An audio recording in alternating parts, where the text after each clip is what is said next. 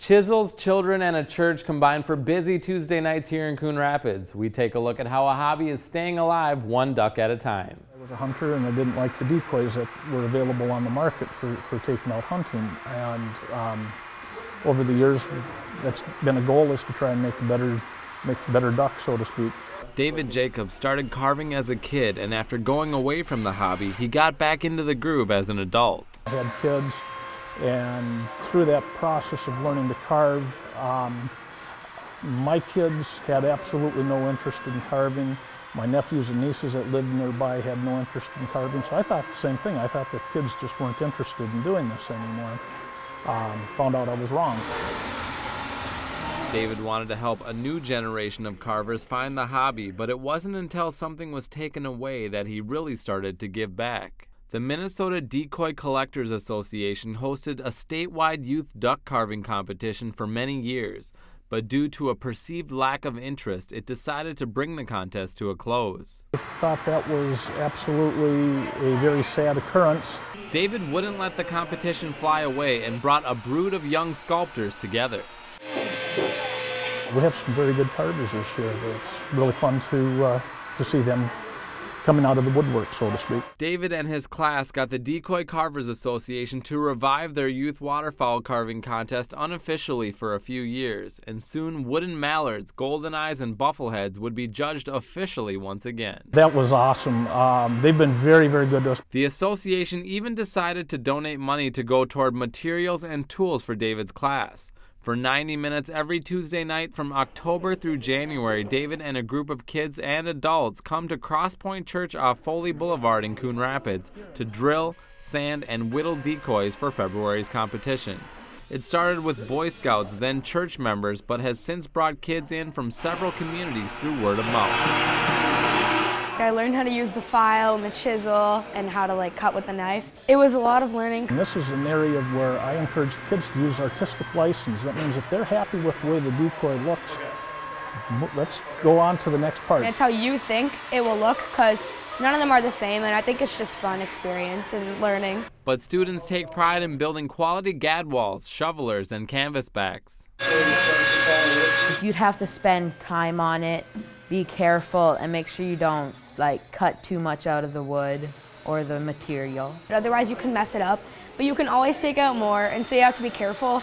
David says a good decoy is durable and its species can be identified before it's painted.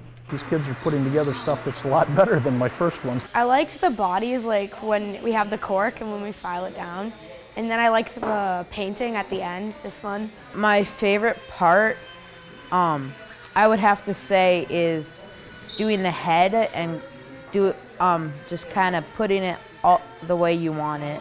David says he's come up with different safety measures and instruction to keep most cuts and nicks from happening. As a contractor, my hands are very scarred up.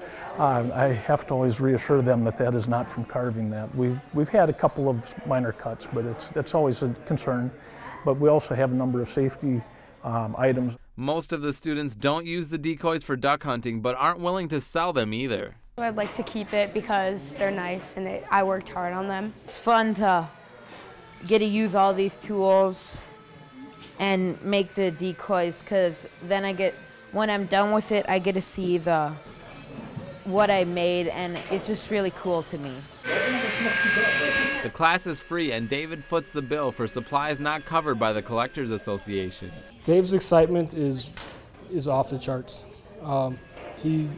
I think he's more passionate about this kids group than he is about his own carving, and it shows. Well, it's quite cool that he's put this all together, and it's been a fun time doing all this, so I'd have to appreciate him for doing it.